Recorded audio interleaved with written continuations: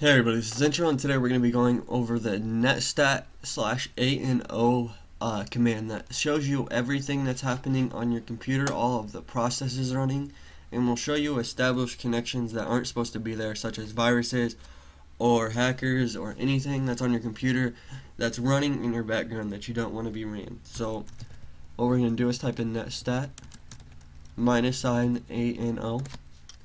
This might take a second, it shouldn't though. So once this loads, what we're going to get is a huge list of different addresses, and what we're going to be looking for are the state of the address. So listening is fine, but established means that somebody has established a permanent connection with your computer, and we're going to want to find out what that is. So it might not always be a bad thing. It could be anything. So what we're going to look for is, again, on this established address, look it for the PID number right here, as I wrote it down right here on my notepad. And what we're going to do is look for it in our task manager. So right click on your taskbar, go to task manager. Once that loads, you're going to want to go to details.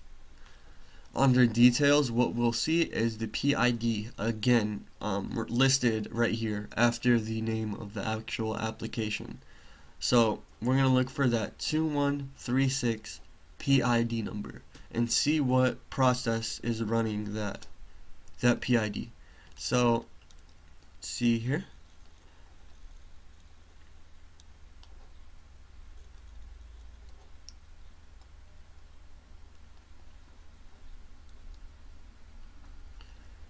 Must have passed it.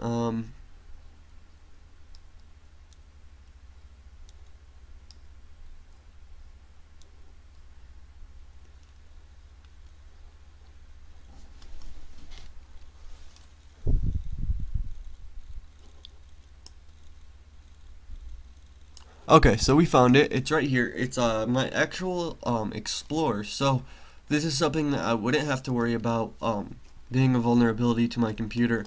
It's just the Web Explorer that's popped up, and that has no relation to actual viruses.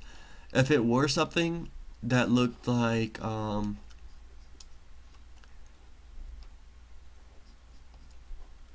let's see. Okay, so I don't have any right now.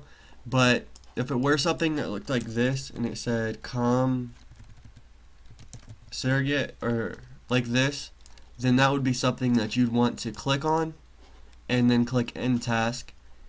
And in your antivirus software, I'd go through and actually exclude that program, or exclude that, or not exclude it, but deny it access. So you can take the name of the program, and in your antivirus software exclude that from the network from ever connecting again and blocking it. So that's how you do check your network and see if there's any established connections on there or any viruses running on your computer. If there isn't, you should be fine. If there is, do what I said and go into your virus software and make sure that you make it blocked so that that program cannot access your computer. Another thing I do is, if it's an actual program, go to the control panel and just hurry up and uninstall the program. If you don't know how, just go to uninstall the program, look for your program in the name list, and then uninstall it. That's all I wanted to show you guys today, and thank you for watching, and have a good day.